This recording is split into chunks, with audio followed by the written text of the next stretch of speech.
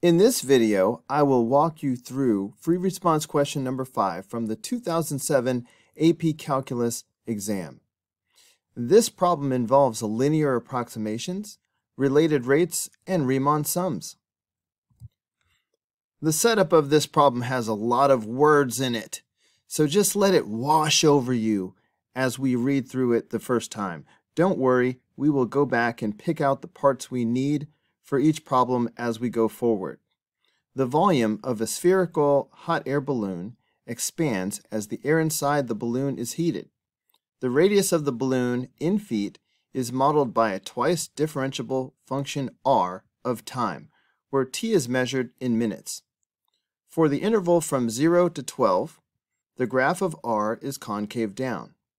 The table above gives selected values of the rate of change r prime of t, of the radius of the balloon over the time interval from 0 to 12.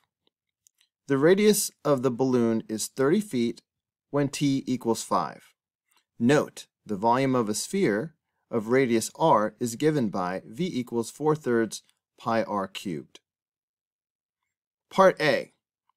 Estimate the radius of the balloon when t equals 5.4 using the tangent line approximation at t equals 5. Is your estimate greater than or less than the true value? Give a reason for your answer. The key word here is tangent line. We need to find the equation of a tangent line, which we know how to do. Specifically, because they are asking us to estimate the radius, we need to find the equation of the tangent line for r at t. Whenever they ask me to find the equation of a tangent line, I always use point-slope form, which normally I would write like this: y minus y1 is equal to the slope times x minus x1. But we are not using x and y, we are using t and r. So, my point-slope form equation will look like this. I love to use point-slope form because even the name tells me that I just need to find a point and the slope. Let's start with the point. The point will always be the point of tangency. When they say using the tangent line approximation at t equals 5, they are giving us the t coordinate of the point of tangency. So it's going to be 5 comma something. All right, remember, this is t comma r. So we just need the value of the radius at time t equals 5, because that'll be like the y value. It will be the r value. And here's where we search through this paragraph looking for this information. So what is the value of r when t is equal to 5? Well, we stumble across the information right here near the end of the setup. The radius of the balloon is 30 feet when t equals 5. So the point is 5 comma 30. Next, we need to find the slope. Well, the slope in calculus is the derivative, and we have a whole chart giving us the derivative at various values of t. Do they give us r prime at 5, which is what we need? Yes, it's right here. Kabam! So guess what? That is the slope. So the slope is going to be 2.0. I'm just going to write 2. Now we can write the equation of the tangent line.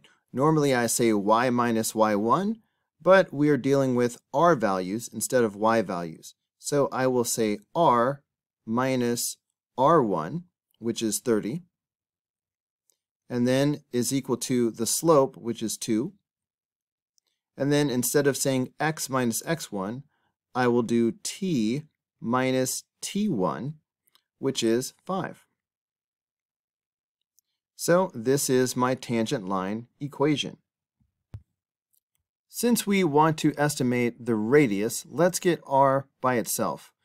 First, I am going to distribute the 2, so I have r minus 30 is equal to 2t minus 10. Adding 30 to both sides, I get r is equal to 2t plus 20. And remember, this is really a function of time. So let's write r at t. So this is our tangent line approximation for r at t. We want to estimate the radius of the balloon when t is equal to 5.4. So let's substitute 5.4 in for t. So r at 5.4 will be approximately equal to 2 times 5.4 plus 20. If we include the units, this is actually a valid answer for a free response question. But let's go ahead and simplify this just for fun. So the radius of the balloon at t equals 5.4 is approximately 30.8 feet. They also want us to state whether the estimate is greater or less than the true value and justify. Skimming through this paragraph, here's the key. On the interval from 0 to 12, the graph of r is concave down. If r of t is concave down, the tangent line will always be greater than or equal to r of t. The radius of the balloon is about 30.8 feet at t equals 5.4 minutes. This estimate is more than the true value because r of t is concave down on the interval from 0 to 12. Part B. Find the rate of change of the volume of the balloon with respect to time when t equals 5. Indicate the units of measure. What we have here is a related rates problem. We are given that the volume is 4/3 pi r cubed. So let's begin with that. Volume is equal to 4/3 pi r cubed. We need to find the rate of change of volume. So we are looking for dv dt. To make dv dt appear, let's differentiate both sides of this volume equation with respect to t. So on the left side, we will just have dv dt. So far, so good. Now this 4/3 pi is just a constant, so I'm just going to bring that down unchanged, and I will move on to r to the 3rd power. The derivative of r to the 3rd power will involve the chain rule. So first I move the 3 to the front, I reduce that power by 1, so I have 3r squared. But I am differentiating with respect to t, so I have to take the derivative of this inner function, which is dr dt. What can I do now? Well, I see that we have a 3 in the denominator, a 3 in the numerator, so at least these will cancel each other out. So now we have this. I need to hunt around in that paragraph in the setup and see if I can find a value of r and a value of dr dt when t is equal to 5. Well, look right here. The radius of the balloon is 30 when t is equal to 5. So we found r. We also see that r prime is 2 when t is equal to 5. So that is dr dt. Again, when t equals 5, r equals 30, and dr dt equals 2. Let's practice our notation. If I want to evaluate the volume at t equals 5, this is how I should write it. And I'm substituting r equals 30 and dr dt equals 2 right here and right here. So the volume at t equals 5 would be 4 pi times 30 squared times 2. If we include the units, this is actually an acceptable answer for a free response question. We are talking about the change in volume with respect to time, so we get cubic feet per minute. Simplifying, we get the rate of change of the volume with respect to time when t equals 5 is 7,200 pi cubic feet per minute. Part C. Use a right Riemann sum with the 5 subintervals indicated by the data in the table to approximate the integral from 0 to 12 of r prime of t dt. Using correct units, explain the meaning of the integral from 0 to 12 of r prime of t dt in terms of the radius of the balloon.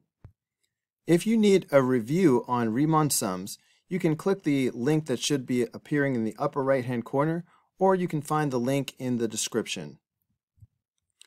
The integral of a function from 0 to 12 would be the area under the curve between 0 and 12. We will use a Riemann sum to approximate this area. A Riemann sum is the sum of shapes, and a right Riemann sum will be a sum of rectangles. And we will draw our rectangles so that the right side of the rectangle touches the function that we are trying to integrate. So that's why they call it a right Riemann sum, because the right side of the rectangle touches the curve.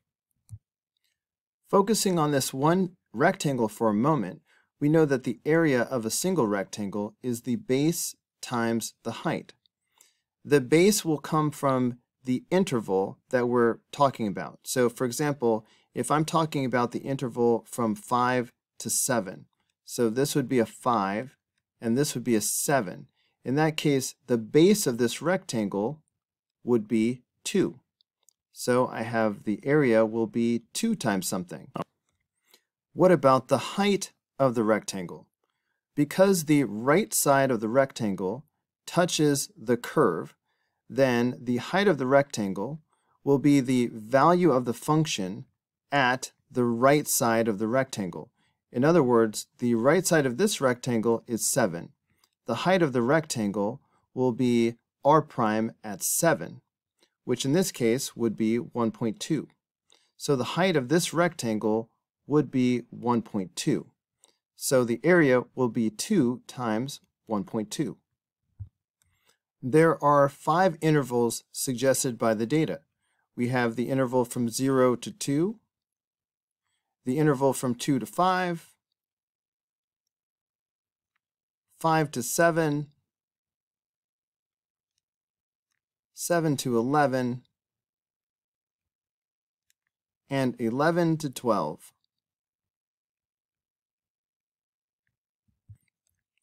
Each one of these 5 intervals represents a rectangle. The base of each rectangle will be the width of each interval. So from 0 to 2, that's 2. From 2 to 5 is 3. 5 to 7, that's 2. 7 to 11, that's 4. And 11 to 12, that is 1. What about the height of each rectangle? Remember that the right side of the rectangle is touching the curve, so the height of the rectangle will be the value of the function at the right side of the rectangle. In other words, the height of the first rectangle will be the value of r prime at 2, and that is 4. R prime at 5 is 2.0, and at 7 we have 1.2. At 11, r prime is 0.6, and at 12, r prime is 0.5. So we have the base and the height of 5 rectangles. We need to find the area of each rectangle and add them all up, and that will be our approximation for the area under this curve, which in turn will be our approximation for this integral. So this integral will be approximately equal to the sum of the areas of these 5 rectangles. In other words, base times height 5 times. So we have 2 times 4. If we can include the units, this will be an acceptable answer for the free response question. Whenever you see the integral of a derivative, you should be thinking about the first fundamental theorem of calculus. The integral from a to b of r prime is equal to r at b minus r at a. In other words, the net change in the radius from a to b. In this case, we have the integral of r prime from 0 to 12. So this Riemann sum is approximating the net change in the radius from 0 minutes to 12 minutes. That means that the units should be in feet, right? The change in radius is a difference of feet. On the actual AP exam, I would leave the answer as this sum of products. Just make sure you include your units. But this does simplify down to 19.3 feet. They also want us to explain the meaning of this integral in terms of the radius of the balloon. This is the change of the radius of the balloon in feet from t equals 0 minutes to t equals 12 minutes. I want to emphasize, because they are very picky about this on the AP exam, you must include your units in your justification and summary. So make sure you say in feet and minutes. Part D. Is your approximation in Part C greater than or less than the actual integral from 0 to 12 of r prime of t dt? Give a reason for your answer. Here are some notes that I will erase in a moment. A right Riemann sum will give an overestimate or an underestimate depending on whether the curve is increasing or decreasing. So the question is, will r prime of t be increasing or decreasing from 0 to 12? In the setup, we were told that on the interval from 0 to 12, the graph of r is concave down. What does that mean for r prime? First semester, we learned that if f is concave up on a certain interval, then f prime is increasing. If f is concave down, f prime is decreasing. In this case, we are told that r of t is concave down from 0 to 12. That means r prime of t will be decreasing from 0 to 12. Okay, so we know that r prime of t is decreasing on the interval from 0 to 12. Does that mean a right Riemann sum will give us an overestimate or an underestimate? Look back at the picture that I drew in Part C. I drew r prime of t decreasing because I knew where we were headed. Notice that the rectangle that we used to approximate is missing a little bit of area that is below the curve, but yet it's not inside of the rectangle. So the area of each rectangle will be a little bit less than the actual area under the curve.